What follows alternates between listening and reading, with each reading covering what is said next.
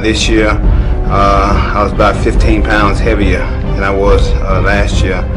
So I came prepared to do battle with these guys, and I think I put everything I had into it, and I think I got a good result from it. At least I hope I did anyway.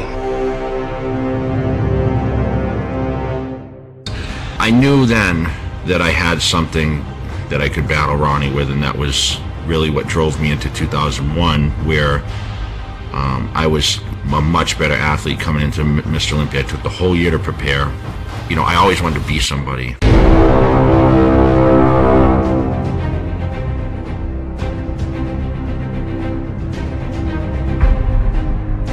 I was just overwhelmed by what the body could look like. I couldn't believe it. You know, I had seen superheroes before, you know, Batman and Superman in cartoons, but I never saw in real life a physique look like that. And I just, you know, I marveled at it. I just couldn't believe that this was actually attainable. So here I am from small town USA.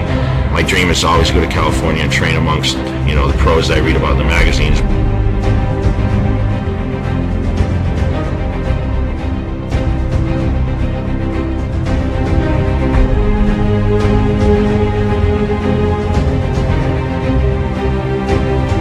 In 2001, Jay Cutler nearly beat Ronnie, but after that, Ronnie, you know, reeled off another few victories.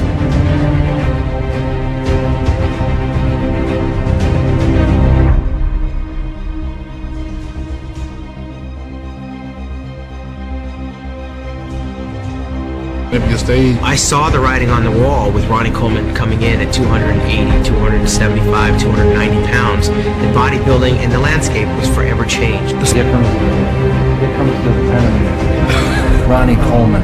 And the moment of truth, Ronnie Coleman, four-time Mr. Olympia. Jay Cutler, first-time runner-up and $60,000 richer. As Ronnie Coleman, known for his trademark dropping to his knees for the fourth consecutive year, Jay Cutler receives the silver medallion, the $60,000 prize money. Jay Cutler. And we went on there, and I placed second to Ronnie, but this is the first time I ever experienced, like, wow, I can actually stand next to Ronnie Coleman. I'm the one that's been there time and time and time again. I fought all those years against Ronnie Coleman, the best bodybuilder ever. Size just blew everybody away, you know. Jay Cutler was in it, but there was no contest that time. You know, Ronnie was just an amalgam of muscle that, you know, a freak of nature that, you know, we won't see for a long time.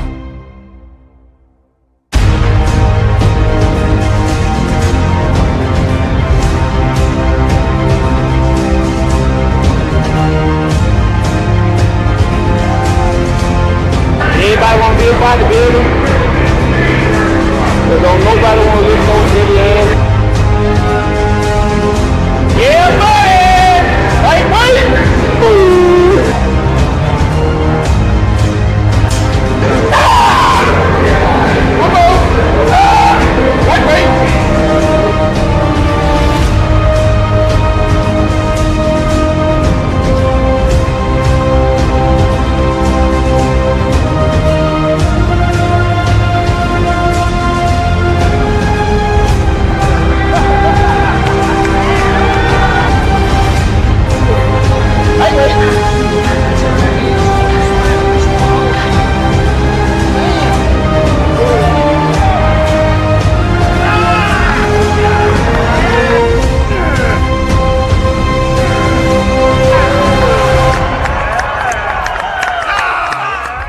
I felt in 2005, I matched Ronnie Coleman like in a lot of poses, including some back shots, which I never thought I did. I improved a little bit there, and he still was definitely at a different level. Because I saw the look in Ronnie's eye every time he won the Olympia. And then every year in that announcement, I don't care what, you know, I stood next to Ronnie Coleman inches from him. And he was scared every time. And that's the difference between me and everybody else. Because mentally I prepared for both victory and loss.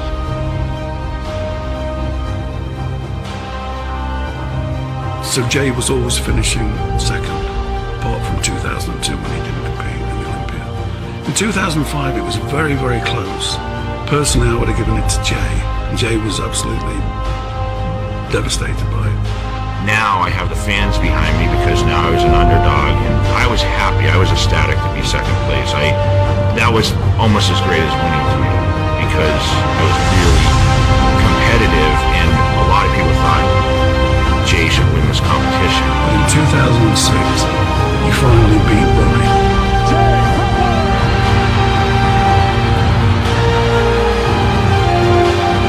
He was trying to cement his legacy by being, the ultimate winner of Mr. Olympia. And so I was kind of like torn between emotions, like, shit, I just won Mr. Olympia, but, I feel bad for this guy who was trying to break the record. And it didn't happen, but I knew I won. I knew I had him. When we were building up for the competition, of course, became a Ronnie and Jay show after all these years, after being second, 4 times in a row. Of course, it was almost like Ronnie Coleman, Jay Cutler, Mr. Olympia. So when I won and knocked off the champ, which he was going for his record 9th Mr. Olympia, he had already won 8. It was a huge monkey off my back. Jay couldn't beat me if he was I think Jay, in order for Jay to beat me, he had to be reborn and pray for some better genetics. This is the guy that I fought. A couple years. 8 years.